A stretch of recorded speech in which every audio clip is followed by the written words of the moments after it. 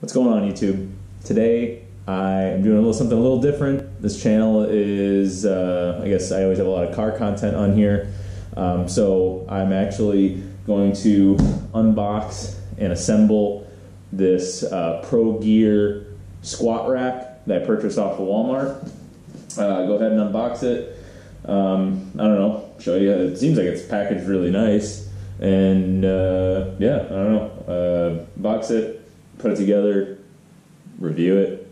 I also have a lat pull-down attachment for this thing that I bought a week ago. That's actually primarily why I bought this squat rack.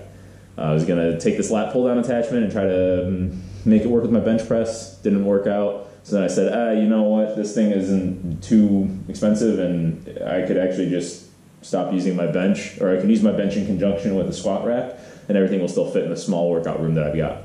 So anyways, let's get to unboxing this.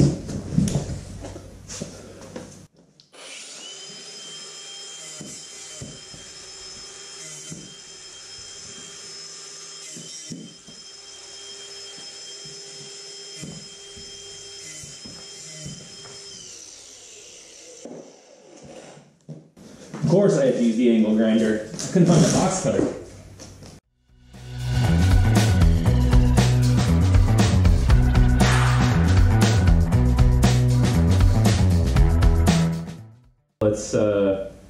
I'll meet you guys downstairs in the workout room, and I'll start disassembling the bench press, pulling it out of there, making room, and then bringing in these pieces and start assembling the squat rack inside.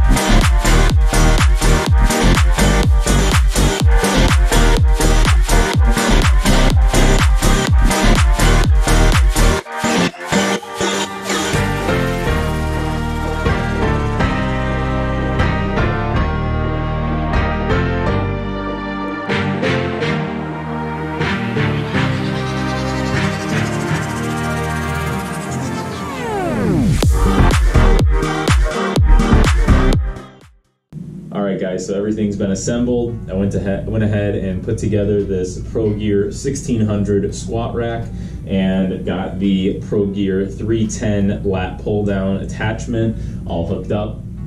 I've been actually using this setup for about a month now, and I have to say that I am pretty happy with this whole, with what you get. I guess before I get a little too ahead of myself, I want to talk about the assembly. So this squat rack specifically went together great, and the only thing that my only complaint with it was that some of the fasteners had a little bit of surface rust on them, and then the other thing too is that the paint on the squat rack was flaking as I was assembling things and kind of banging stuff together. It seemed like they didn't put a primer on it, or they rushed the paint process. Another thing too is you just got to be really careful in some of these holes that they bored out for the safety bars. You can find big burrs in them as well, so that's something to be mindful of. And then the other thing too, is the inside the tubes they had a lot of metal flakes, again from the hole boring machining process. But what I can say about the lat pull-down attachment, the fasteners were not rusted. They had a very nice gloss black finish on them, and the paint was a lot better on that than it was in the squat rack. Now, I don't know if they were built at different times or whatever, but it doesn't matter because, you know, for the I think right now you can buy these two together for like 550 bucks.